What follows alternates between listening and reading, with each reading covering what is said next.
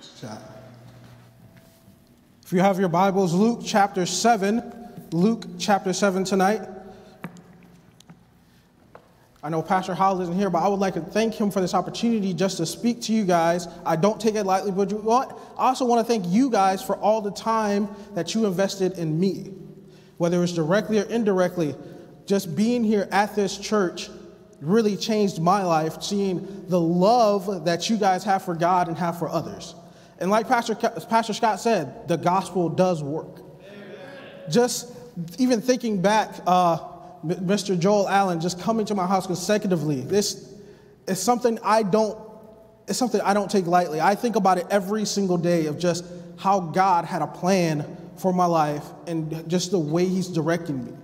To come back here and to help and to serve with you guys has been an absolute blessing.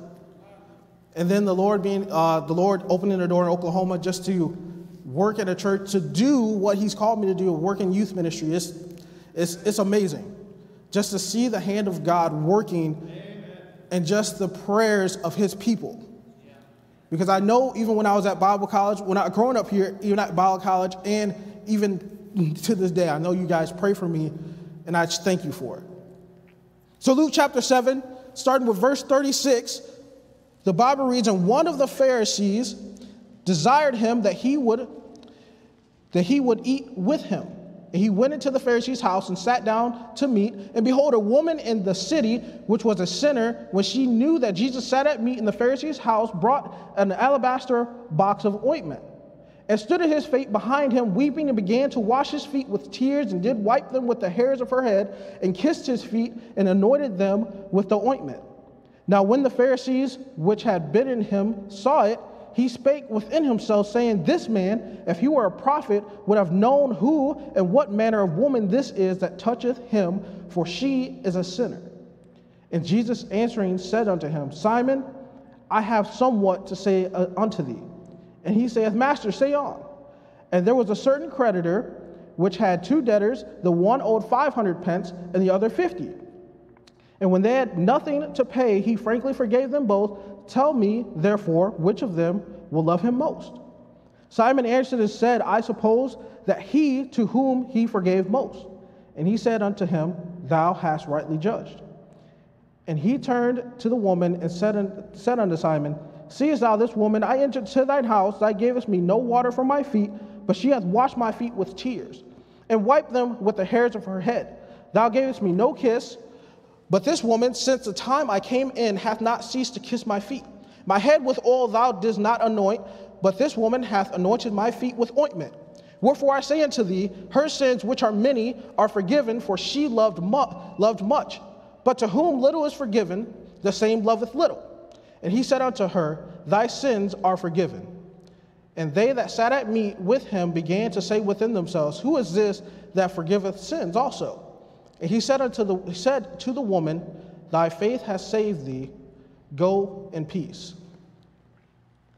Now, if you're a note taker, if you're taking notes, the title of this message is going to be Extraordinary Love. This woman here, we see, it says that she was a sinner. She was known in the city. She wasn't her name wasn't known for good. To be honest, she probably, from what I've read and what I've seen, is she was a harlot in the city. She was known by everyone. But you know what? We see here that this invitation, this party that this Pharisee invited Jesus to, she had so much love for Jesus, for God, that she was willing to do anything to have her sins forgiven. Now, I want to look at three factors of this extraordinary love here, but let's pray before we get into it. Dear Lord, I thank you for this day. I thank you just for the opportunity you've given me, Lord, just to come here, Lord, and to preach your word. Lord, help me only to say what you want said. Lord, help this message, Lord, to help someone today. In your name I pray, amen. You know, we all love someone, whether it's an aunt, an uncle, a mom, a dad, a kid, a brother. We all love someone, but in different ways. We all love someone. What I want to ask you is, how is your love for Christ? Where's your love at for Christ? Because everyone can claim that they love Jesus. Everyone can claim that. But where is your love? Where is it at? How is it? I told you I want to look at the three factors of this extraordinary love that we've seen here by this woman. First, we see the place. We see that this Pharisee named Simon invites Jesus to eat with him to a party at his house. You know, I don't believe it was just Jesus he invited. I think he invited other Pharisees' friends he had to come and say, hey, I invited Jesus over. Hey, you come over too. He didn't just invite Jesus. It was probably a bunch of people he invited. But you know what? I don't think he invited Jesus there to love and glorify him. I believe this Pharisee invited Jesus over to question him and try to trip him up in any way that they could. He wanted to invite him over for some type of entertainment for him and his friends. It wasn't so that he can say, praise to God, thank you for coming, Jesus. I believe in you. I want to ask you to forgive me for my sins. No, that's not why he asked him to come. I believe he asked him to come for an entertainment reason, a self-centered reason of, I need some entertainment from our friends, so hey, let me invite Jesus so we can question him, try to trip him up. This should be fun. But you want that invitation that this Pharisee extended to Jesus, I believe, got around town. Everybody was talking, hey, did you hear Simon? He invited Jesus over to his house. Hey, did you know Simon? Hey, he invited Jesus over to his house. And you know what? This woman caught word of it, and she thought to herself, you know what? If Jesus is over there, I need to get there. If Jesus is at this Pharisee's house, I need to get there. Just like if you had some big name in sports, or you had some famous celebrity over your house, you know what? At some point in time, there's going to be some people knocking at your door saying, hey, how's it going? They find out your address. They're like, hey, how's it going? I heard you have so-and-so over your house. Is there a way I can maybe sneak a selfie with them? Or is there a way I can get this person's autograph?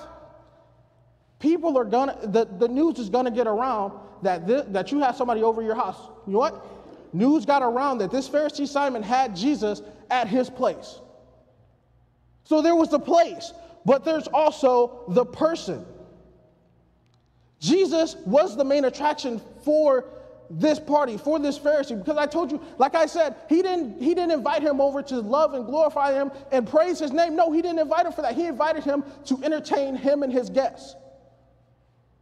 But just like he was the main attraction for this Pharisee and his friends as entertainment, you know what? He was the main attraction for this woman as well, because she knew that he was the one that she needed to go to get her sins forgiven.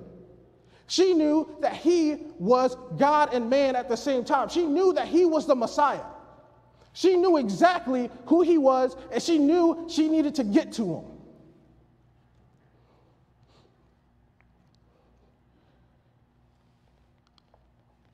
The Pharisee, like I said, wanted to try to trip him up, have him make some mistakes so that they can claim him as a false prophet, as a false witness. You know what? This woman's reason, like I said, was to seek repentance for her sins. She was known as a harlot. I'm sure she heard about the miracles that Jesus performed. I'm sure she heard about the miraculous things that he did, and she said, you know what? I need to get to him. He's the person I need to get to. I need to get to this Pharisee's house, but I also need to get to Jesus. He's the one I need to see. These Pharisees there's always some, if you're in some position of leadership, there's always going to be those people that love you and those people that hate you. There's going to be those that criticize you, that try to put you down, slander your name, whatever. And then there's those people that love you, that praise you.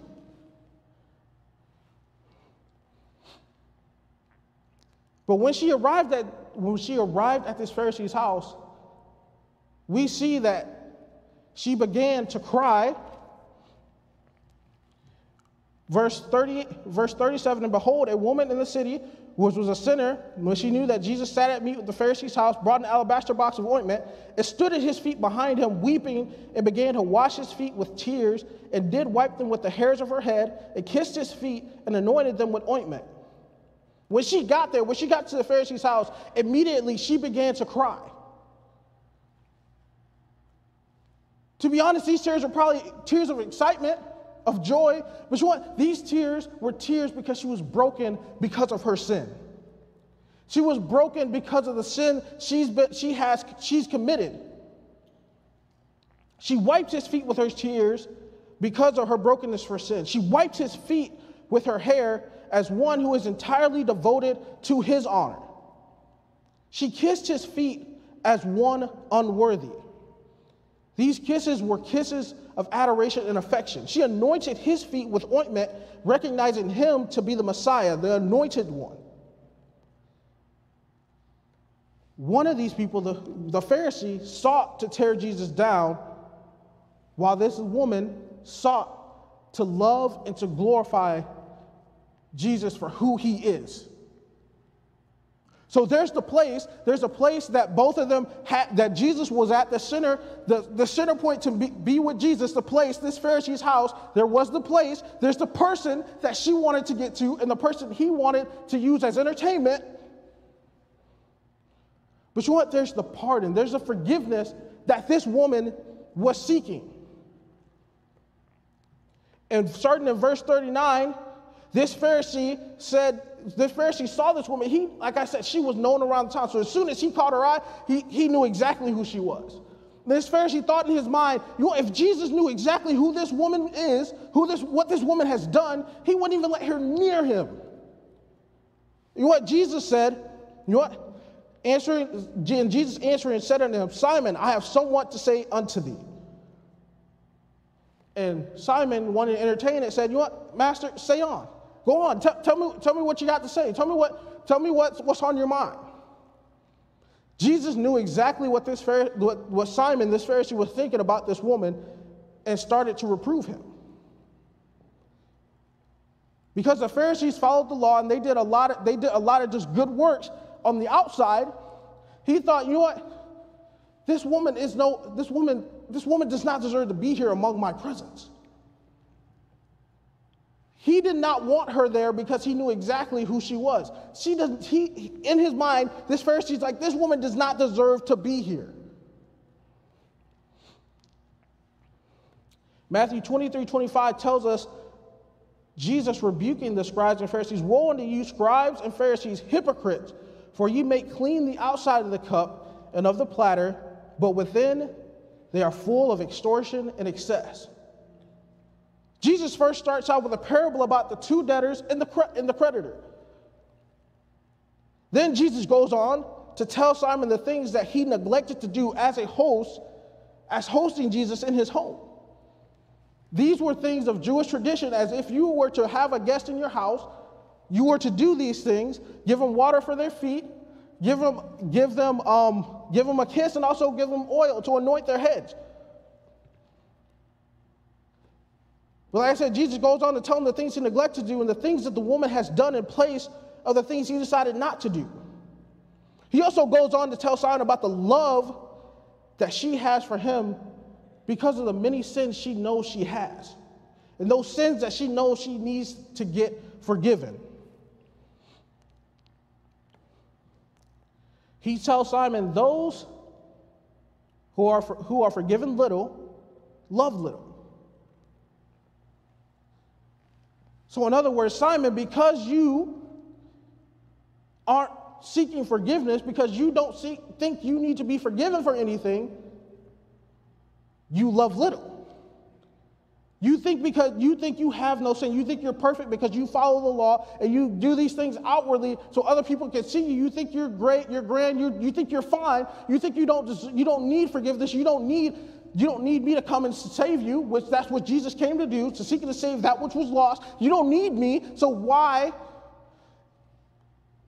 in his mind, why should he love Jesus?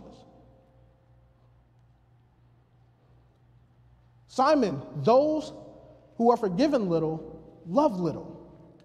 But those who are forgiven much love much. Jesus told this Pharisee, you know what? This woman whose sins were many did not see her wiping my feet with her tears, with her hair, kissing my feet, anointing my feet with this precious ointment. She did not see that as an inconvenience, but as something little she can do to show her love for me. Something small she can do to show her love for me. Because she's seeking that forgiveness.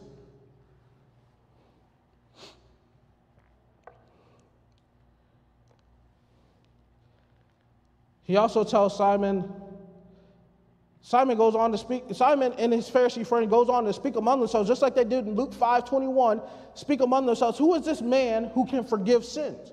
Who is this man that says he can forgive people's sins? But this woman, she knew exactly who he was.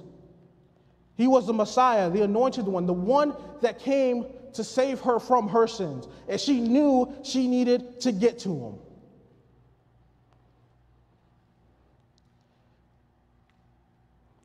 When you owe a debt that you can't afford to pay, and someone asks for a small favor, you're always the first jump to it. You're ready to do whatever they need. You know what? There's a family in this church, because like I said, you guys been a blessing to me ever since I joined this church. There's a family in the church. I was at college my senior year, and we had to graduate. In order to walk, our bill had to say 0. Mine did not. So I had a dilemma on my hands. I called my mom. I said, hey, this coming up to graduation. If I want to walk, I have to get my bill to 0. She said, you know what? Hey, let's pray about it. We'll figure it out. We'll find something. A family in this church graciously gave the money that I needed to graduate and my bill to be 0.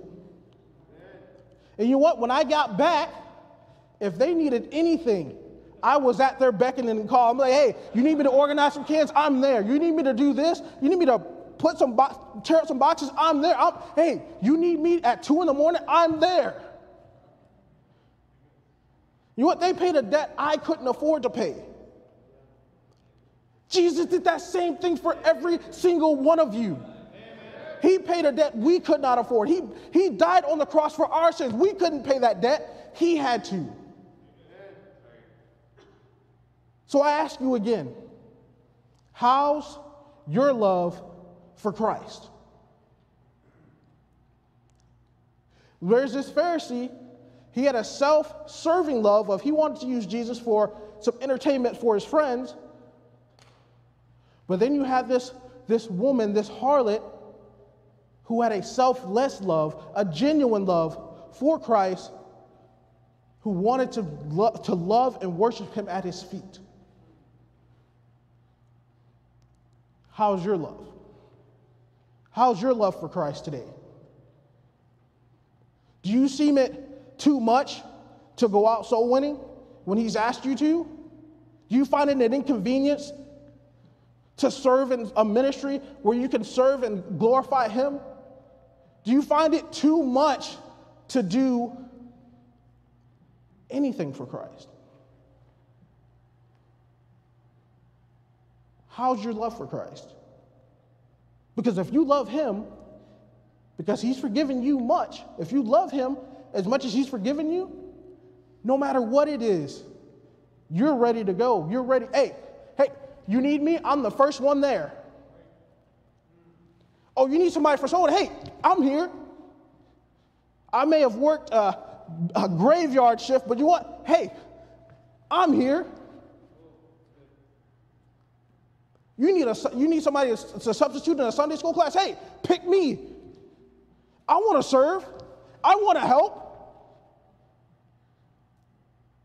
But I'm not doing it for me. It's doing it for him because I love him. How's your love for Christ? We have the same place here, this church, the same person, Jesus, who we seek to meet here at church.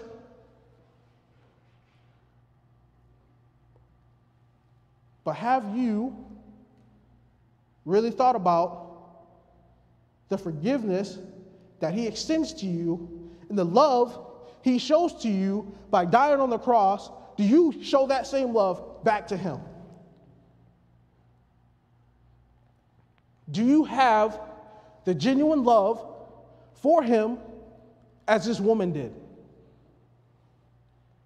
She didn't see it as an inconvenience to get down and to wash his feet with her tears, with her hair, to kiss his feet, to anoint his feet with this precious ointment.